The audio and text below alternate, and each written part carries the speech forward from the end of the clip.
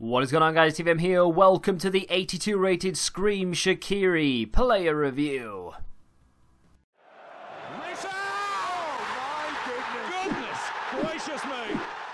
So there are a lot of Scream cards out there that I haven't reviewed, but the reviews on previous Scream cards didn't go down that well, so I don't know whether you want me to do more of them. But Shaqiri is one of those ones that I want to do, regardless of whether it gets views or not. I don't really care, because I need to share this card with the rest of the world. He is absolutely incredible. I mean, his stats obviously change around. You can get 1 week, you can have insane shooting like we do now on the fresh cycle with the blue background. We have 99 shot power, 99 long shots, 89 volleys, 83 finishing, as opposed to his standard card that, I mean, that's up by about 12 to 15 points across the board for shooting. He's up about 20 points across the board for physical, and everything else remains the same.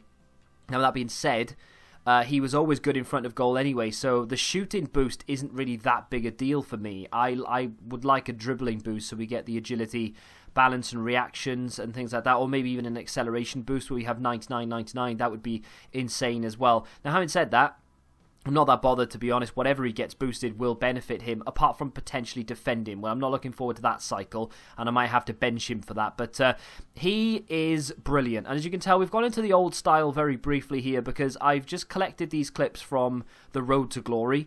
When I was playing in, these are all in Foot Champs, by the way. We haven't had the best of starts in Foot Champs, but we've not had the worst of starts either. And I have Shaqiri to thank for a lot of it, because he's my favourite player in my Road to Glory. And I do have the likes of Firmino, Mertens, Insigne, you know, those type of cards. Alexis Sanchez comes off the bench as well. As you can see, I'm reviewing him. I kind of wanted to review him just strictly based off the updated stats, because that's now what the card is. You know, the old stats where he had that dribbling boost have now gone. You know, we don't have those anymore. However, these clips, as you can tell from the card popping up, are from that period. But then I do play a live game where I've used the new stats, and I've used the new stats, I don't know, in about 5 or 6 games so far. So I can give you perspective from both sides. I think I actually prefer this one, this iteration with the shooting boost, even though I don't feel like he needed it. I don't know why, but I just feel like anything I hit now will challenge the goalkeeper, if not hit the back of the net. He is absolutely menacing in front of goal. He is an incredible player, and I've been criticised for buying him on my Road to Glory. I've been called delusional from some people for buying him and using him instead of the Player of the Month, Lucas. And it's not because he's a Liverpool fan and I'm a Liverpool fan. It's got absolutely nothing to do with it. He could play for Birmingham, and I've said this before.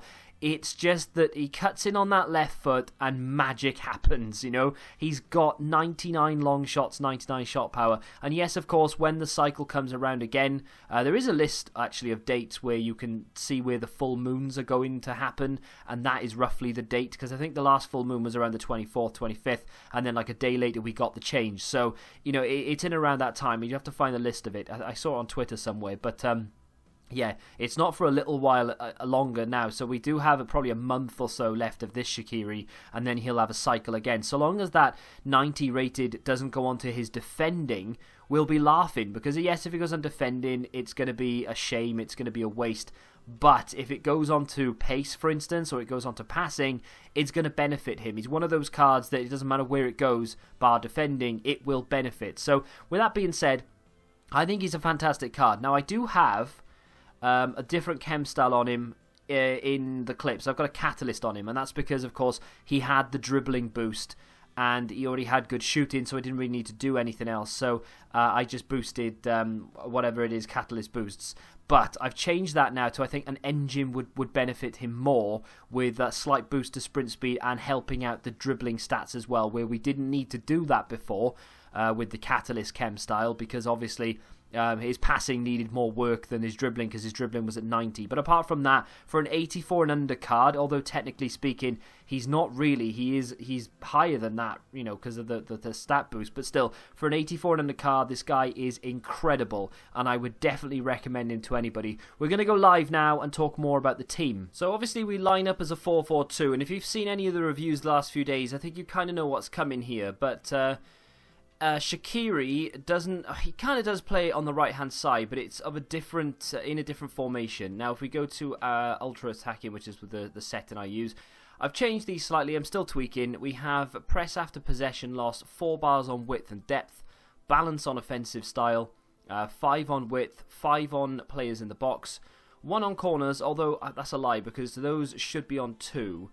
Been toying with that for a few days. Formation switches to a 4-2-2. Shaqiri plays on the right hand side of that, so he does act as if he's a right winger, but he's slightly deeper than what a 4-2-4 would do.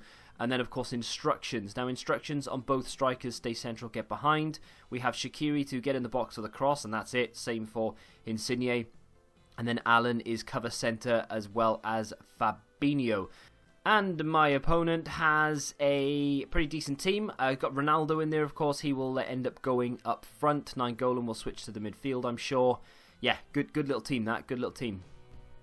Florenzi picks it up. Inside to Fabinho, to Firmino. This is where Shaqiri's had the first chance to run at the defence. Cuts inside nicely, goes for goal, and that is in the back of the net, and that's exactly what he can do to you. This guy's team, by the way, is absolutely incredible. He's brought on Neymar for Balde Diao now.